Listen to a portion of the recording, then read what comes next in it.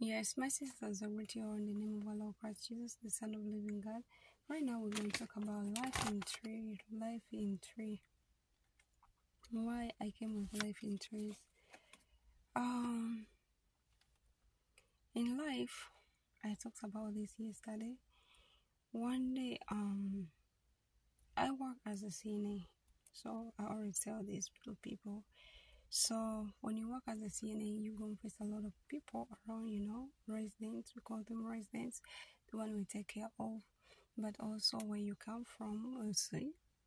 So a lot of things gonna happen. But if as a person, so when you're Christian, it's totally different. But if you're not Christian, still I don't know, because that may be also totally different. That's what I could say, because when you're not in Christ, your life is different. You're not going to care about nothing. You're going to say, you're going to talk whatever you want to talk. You're going to say whatever you want to say, because it happened to me. There are some people Christian, still they say whatever they want to say.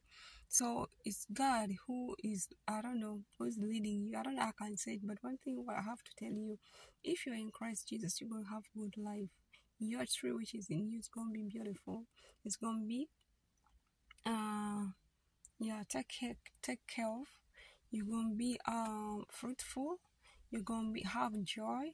You're going even though you pass through something, but still you're going to be, people are going to see you different. You're going to have a life which is totally different from the person who's not Christian.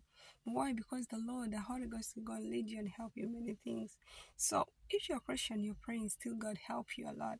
Me, I always sometimes use my vacation time to spend more time with God, more time with Him. Why? Because He loves us. But here I'm in America. Some people work double shifts.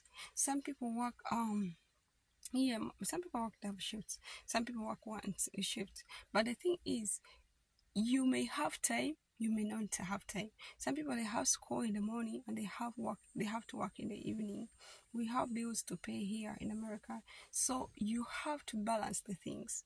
You have to know that even though you wake up earlier and do this and this for the Lord, then after that the other time you're gonna do other things, maybe at work or at school or anything like that. But still that's not enough time for the Lord. If you're worshiping the Lord and if you're in Christ as a Christian, those who are called to do something for the Lord, you have to put in more effort in Him, because He said, "Draw me near, and I will draw you near." You have to do it more and more, because you have spent time alone. You have to with Him, not just like this, but with Him. You have to do a lot of things as a Christian. So if you're not a Christian, people spend time in clubs, you know, to feed themselves with club things which are there, or do things which are outside. I'm not trying to say that maybe they don't control themselves. Some of them they are not, but still they control themselves. Because I myself, I used to remember what I used to do before I gave my life to Christ. Sometimes I could take long without going to the club, but if I go, still I could go.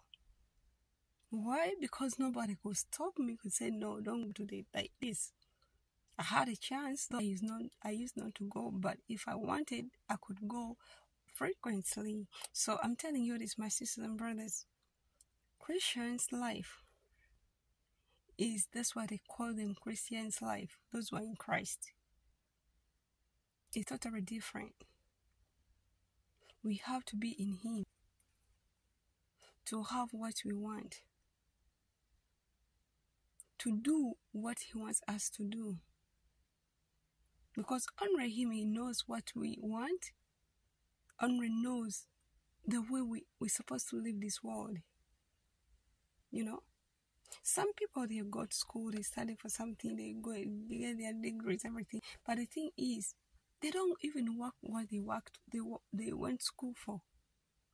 Sometimes they did it, and that's not what you're supposed to be living in or doing this life. So I'm telling you this, my sisters and brothers, when you're in Christ, you're going to do what is exactly He called you to do. Exactly what He called you to do. That's what you're going to be doing. I myself, I wanted something before when I was younger. There's something I wanted, there's something I wanted, there's something I wanted to do. But I thank God when I grow, it did not change it when I gave my life to Him. But a lot of people give testimonies. I did this, and I did this. But at the end of the day, when I gave my life to Christ, He told me to go back and do this and this and this.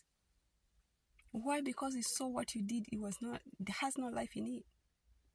Some people have marriage which has no life. Other people have a lot of things which are totally, I don't know how I can explain it. They have no Christ in their marriages. Have Christ, put Him in your life, you're going to see a lot of things coming straight through you. Because people may say, oh, I've been doing this. Yes, I prayed. Don't give up. The moment you give up, like your breakthrough is about to be here, is here. And then you give up, you're going to go back. Sometimes you feel like you're really tired and you cannot do it by yourself. But the moment you give up, that's when the enemy is going to maybe say, oh, I've done this. Don't give the enemy the gap. That's what we are told.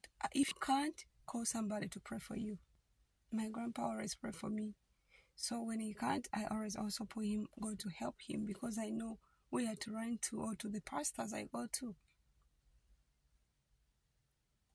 or to myself. I love you, my sisters and brothers. God is with us all the time to help us, to do a lot of things. So don't give up to go on vacation. It's very good to have vacations in life. Because even though you work many times, that money is not going to be enough for you. That money you're working is not going to marry you. The money you're working is not going to give you eternal life.